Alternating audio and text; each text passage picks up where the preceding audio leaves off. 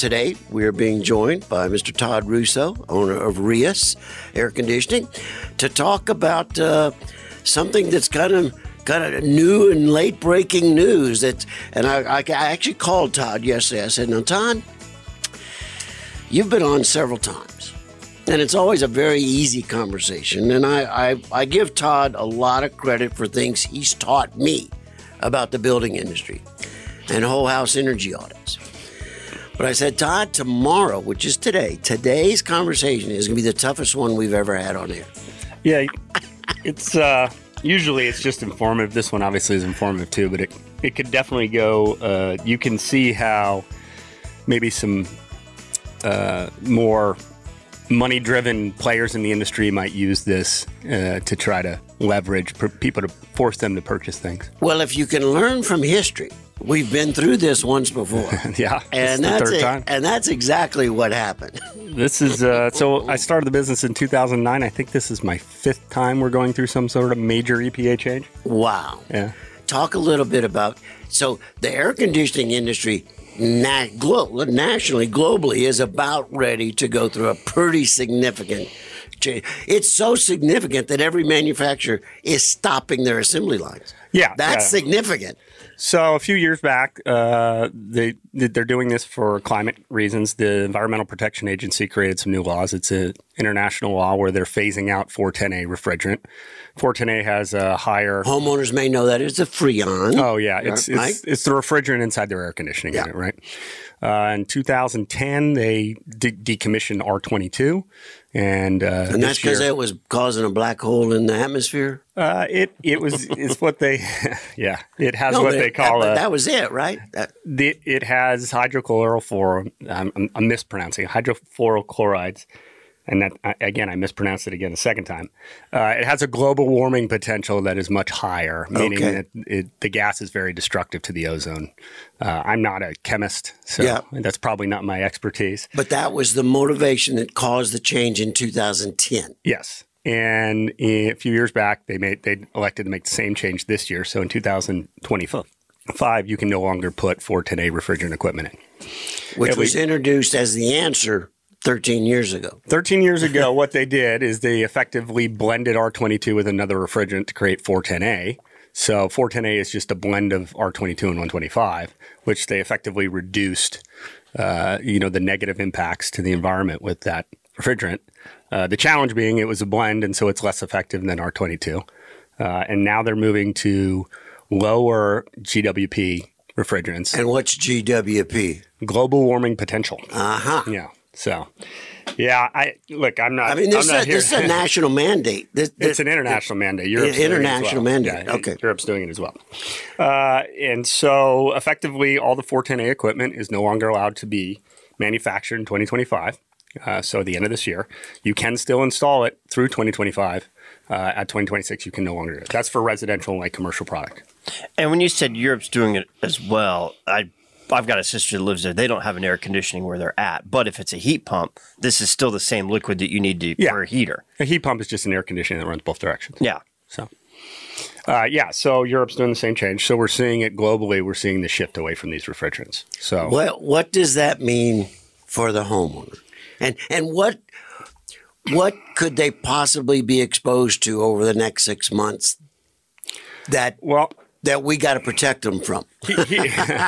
Here's the interesting dilemma we're in, and we started seeing this summer. So the manufacturers are required to retool their plants for their new lines, for their new refrigerant product. Okay. There's some new requirements related to those new refrigerant products. The refrigerant itself, which are their A2L refrigerants, which basically means part of what it means is, they have a mild flammability aspect to them. Oh. And so now we're adding safety sensors and that sort of thing. Okay. So this summer, we actually saw a very significant shortage in air handlers because they started turning over their air handler lines sooner than their condenser lines. Oh. Because the air handler lines actually have some of these indoor sensors that protect the homeowner from the refrigerant leaks. So we had a really tough time the last few months sourcing air handlers. Luckily, we had a significant amount of inventory because we saw the pattern coming. And now they are working on converting over their package unit lines and their condenser lines. And so literally this week, we got emails saying you have to get your orders in by Friday if you want this equipment.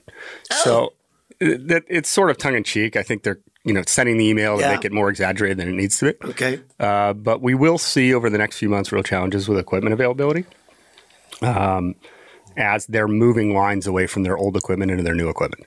The manufacturers also don't want to get stuck with dead inventory that they can't sell next year. Yeah, right. Yeah, so, it's a real catch-22. Yeah, so they can't sell it next year. So the last thing they want to get stuck with is a bunch of equipment they're legally not allowed to sell. So are they like incentivizing it and offering it for cheap to get it moved out the door, or are they jacking up the price? And they're effectively, the emails say, this is your last chance to get 410A equipment at these prices, and the new equipment is going to be 10 to 12% higher. So if you want to stock up on the less expensive equipment for the older refrigerant, you can. That's kind of the dialogue. But then you're stuck with the equipment. If I installed it now, how long am I going to be able to service that R10 unit? So this is where the fear-mongering kind of concerns me. Look, we service R22 units still. They don't make R22 anymore. It's a challenge to get. If you have a refrigerant leak in an R22 unit from 2008 or whatever, you're not fixing it. You're replacing it, right? But if you have a 2008 unit that's 16 years old and you have a refrigerant leak, it's probably time to replace that unit anyway. So they are starting to mandate reduction in the production of the refrigerant itself. So in 2022, we saw a 10% reduction in the aggregate production, a mandated 10% reduction in aggregate production of the refrigerant. And that's going to continue over the next 5 to 10 years, where they're going to push the reduction in the refrigerant every year. I think this year, at the end of this year, they're taking it to 60% of 2022 levels. So imagine there's an aggregate amount of refrigerant that's produced in the United States in 2022. Today, we're only allowed to produce 90% of it. 2025, we're only allowed to produce 60% of it. And then it's going to further decrease in 2029, which seems like a long ways off, but in a couple months we'll be in 2025. So that's 4 years from now. So in 2029, they're only allowed to produce 30% of the aggregate amount of refrigerant we have. That's the way they're phasing it out. So, here's where I get a little concerned about the industry, because the industry's had so many changes the last few years. And yes. We have so many of the air conditioning companies in Phoenix and other markets that are owned by private equity firms. They're owned by these big banks. Yes. And so, And a lot of that has happened within the last 3 years. 3 years, yeah. I would say, candidly, I can only think of two competitors of mine that aren't owned by a large bank at this point. I would say I know 60 or 70 transactions. I would say I used to get 1 to 2 phone calls a week trying to buy the company. Yeah, I bet you do. Slow down a little bit. Those companies tend to be driven strictly by profit and loss and balance sheet. They're less about customer relations, because their ultimate goal is to turn them in 5 years. So they just want to see big numbers on the balance sheet and the profit loss. And so there is a major drive to incentivize sales.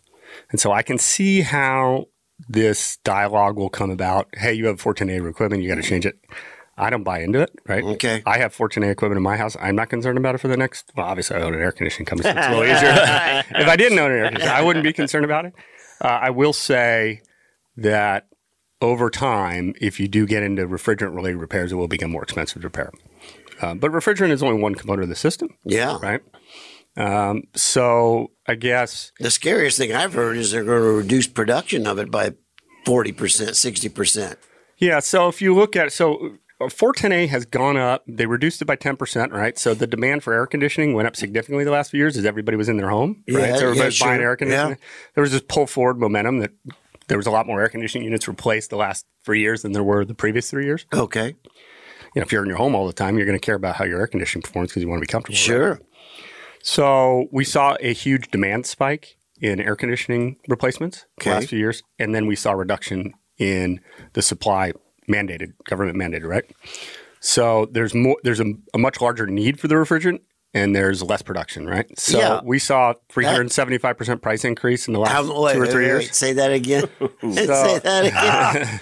In the last 3 years, we've seen a 375% price increase on refrigerant, 410A. And so it's gotten more expensive. Like right now, our maintenance offerings, we offer a pound of refrigerant for free, like minor adjustments, if it's needed in the system. I don't think we're going to be able to offer that as a free service next year as part of our maintenance. We're probably going to have to make that an a la carte price because it's just going to get too expensive. Rosie on the house. Every Arizona homeowner's